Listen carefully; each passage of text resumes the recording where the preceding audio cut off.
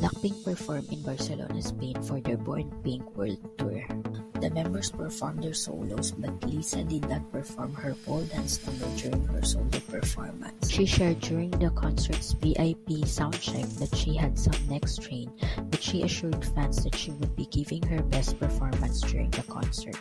Lisa gave incredible performances during the concert despite being in pain, which showed her professionalism. She posted a message for her fans on her Instagram account after the concert. She apologized for making them worry because of her strained neck and that she was feeling much better thanks to Blinks.